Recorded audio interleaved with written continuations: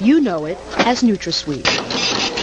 It's in just about everything. Soft drinks, iced tea, hot chocolate, tabletop sweetener, chewing gum, cereal, pudding, ice cream, cookies, even breath mints and children's vitamins. Odds are, aspartame is part of your diet. But should it be?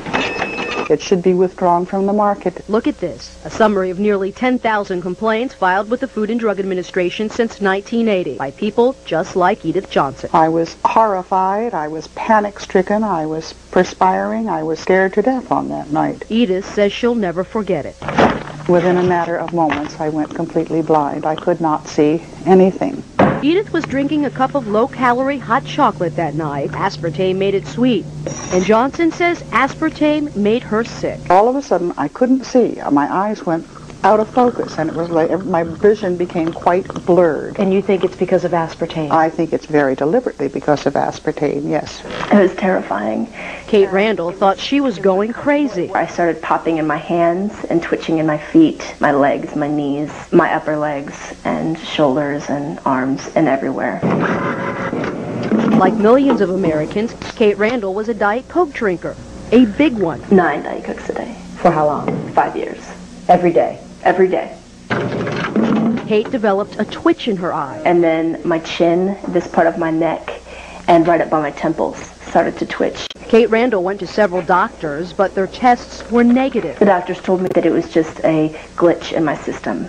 My first reaction was, well, it's a glitch in my system that I'm not willing to live with. And what that meant was that I was going to do my own research. So Kate went online searching for answers. And she says what she found left her with a bitter taste for Nutrasweet. I absolutely believe that it was the breakdown of my health for 2 years. Kate Randall isn't the only one who believes Nutrasweet is dangerous.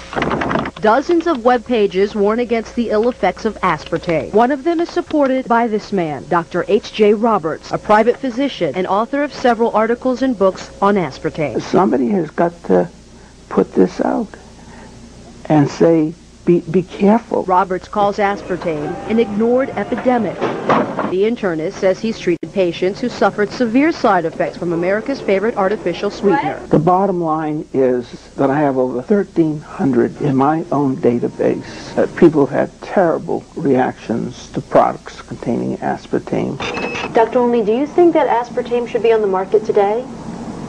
No. Why not? Because it hasn't been demonstrated to be safe.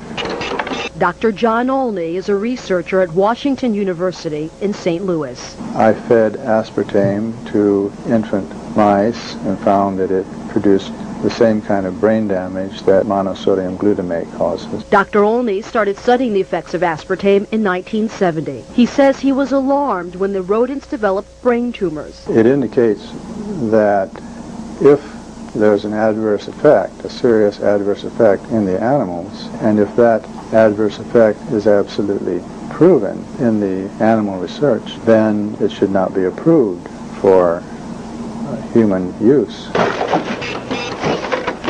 Dr. Olney took his findings to the Food and Drug Administration as Searle, the company that developed aspartame, pushed to get the new sweetener to market. The FDA looked at the research and in 1975 put aspartame's approval on hold. It set up an independent panel of doctors to study aspartame. In 1980, that public board of inquiry unanimously ruled aspartame should not go on the market.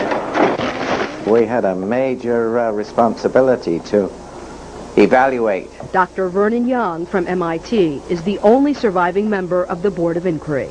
Our conclusion was that on the basis of the evidence presented at that time, we weren't able to assure ourselves of the safety of aspartame in that particular context, and that we advised the need for additional studies. They had some concerns about it and felt that there should be additional animal studies done before it was approved. Dr. Jerry Goyen was the FDA commissioner then. I looked at that, read it at the time, obviously, and said that, well, what we had to do next was set up an internal committee of people who had played no part in previous studies of aspartame. But Goyen never had the chance to review the results. That's because he was forced to step down in 1981, when newly elected President Ronald Reagan appointed a new commissioner. That commissioner quickly approved the use of aspartame for dry foods like cookies and pudding mix. Just 2 years later, he okayed it for carbonated drinks. We tracked down that FDA commissioner, Dr. Arthur Hall Hayes. Hi, Dr. Hayes. Yes? My name's Aline Sergani with Fox 5 in Washington. Yes? Can we ask you a few questions about aspartame? FDA has all the information you need. Yes, but sir, you were the FDA commissioner when aspartame was approved. And so we'd like to ask you a few questions. No, I really have no comments. All the information is available to the Food and Drug Administration. Sir, don't you think it's your responsibility as the FDA commissioner when aspartame was approved to answer some of our questions? Not now. I'm no longer commissioner of the FDA. Do you think the public was ever put at risk? Sir, was the public ever put at risk? Sir, do you think he put the public at risk, sir? Yes, I do. Senator Howard Metzenbaum has his own concerns. I can say that I was dissatisfied with the manner in which aspartame was approved. So Senator Metzenbaum requested a review of the FDA's approval process. I have a kind of recollection of it that sort of left a bad taste in my mouth. And it wasn't from aspartame.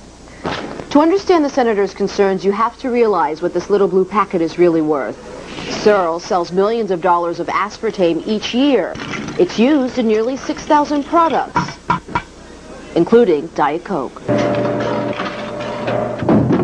Searle had a vested interest in keeping aspartame on the market, and the American public had a craving for a calorie-free sweetener. It was a big public issue. It was a matter of considerable publicity and public attention. Between my first and second seizures, I asked my neurologist about aspartame and a possible link to seizures. The Senate's public hearings took place in 1987, but nothing came of Metzenbaum's worries. The committee decided not to request more studies and left aspartame on the market. I think that there were a lot of politics involved in its being approved. A lot of people share the senator's viewpoint, so Fox 5 obtained these campaign contribution records. They show that Searle made contributions to several senators involved in keeping aspartame on the market. Senator Howell Heflin received at least $5,000. Searle also contributed at least $3,000 to Senator Orrin Hatch. Senator Robert Byrd got $1,000, and Representative Henry Waxman also received a $1,000 contribution.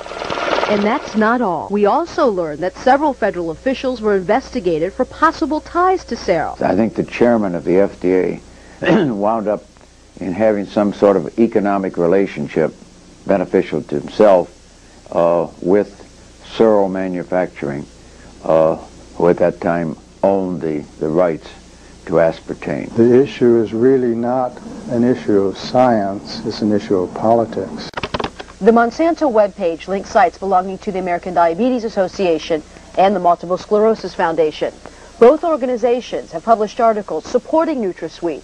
Monsanto does not mention its large contributions to both nonprofit groups. Not enough is known about NutraSweet. Edith Johnson just wants the FDA to order more studies. So do the hundreds of people who continue to file complaints. So many, the Department of Health and Human Services has identified 91 symptoms by complainants attributed to aspartame use. The #1 reported symptom is headaches. Some of the other most reported symptoms are dizziness, mood changes, nausea, and stomach pain. Absolutely, I think the FDA should revisit this issue.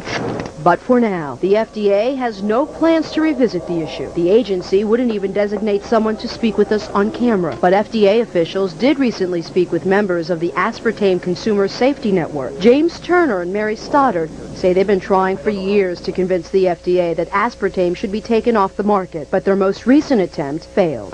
They barely acknowledge the possibility that some people may be harmed. Their basic position is that in everything they've looked at, all the data has come in and there's nothing, zero, that suggests to them that there's any problem. The Food and Drug Administration maintains aspartame is safe, but that's no comfort for Edith Johnson. You are talking with a very angry lady. I am furious today. They had no right to market it. My message to people is drink water. You don't need aspartame in your life. It's everywhere. Try walking down one aisle in the grocery store without finding aspartame in something. Is it safe? Should it have ever been approved? That all depends on who you ask. What would you like to tell people about aspartame?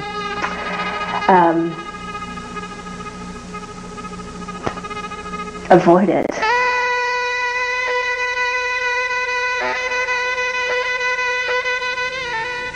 FDA representatives would not speak to us on camera, but they did send us this statement. In it, the agency stands behind its decision. The statement then goes on to say the FDA remains ready to act if it receives what it considers to be credible scientific evidence.